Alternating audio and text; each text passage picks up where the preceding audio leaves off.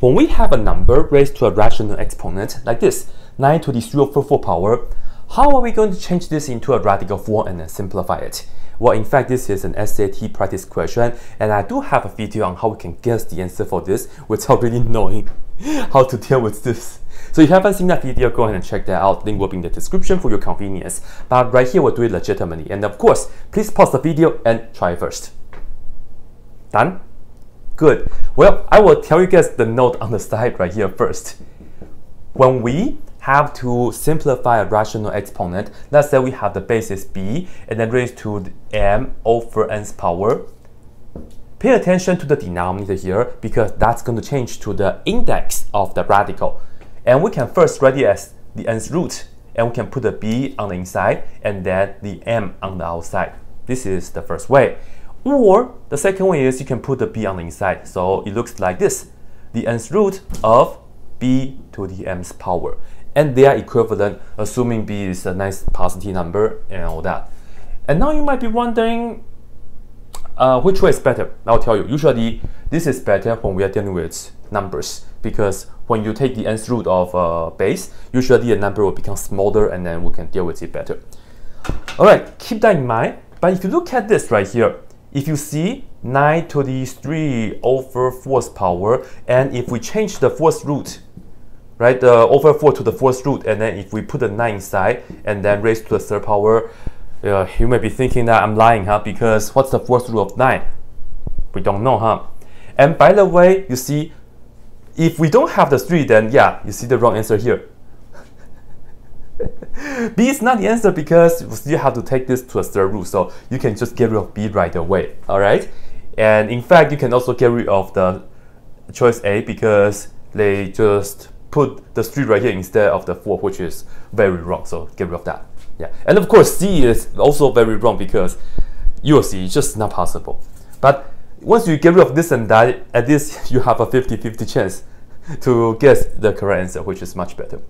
But anyway, this is the SAT question, so it's decided to be a little bit tricky. We will actually have to do a little bit more work in order to use this.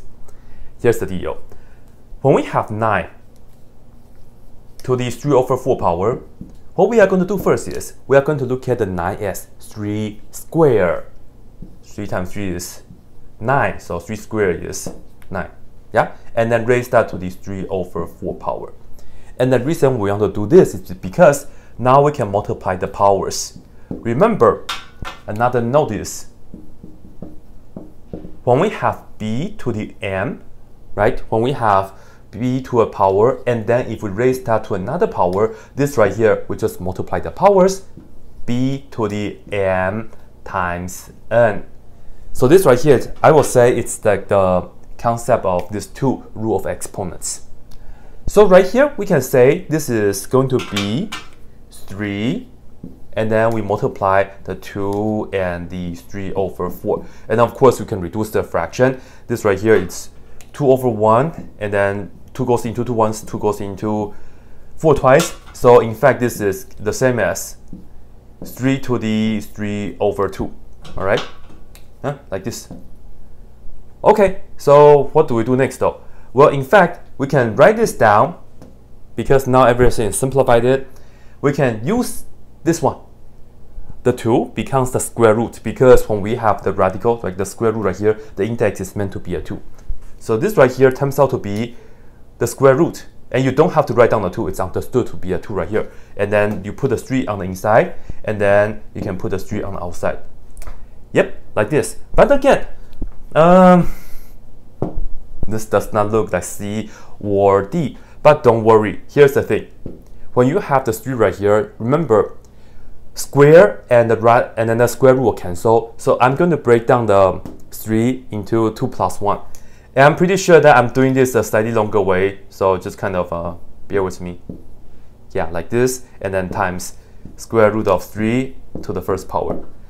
Yeah, because 2 plus 1 is 3. So yeah, but anyway, finally, this thing is just a nice number 3 because this and that cancel. So you have 3, and then square root of 3 to the 1st power is just that.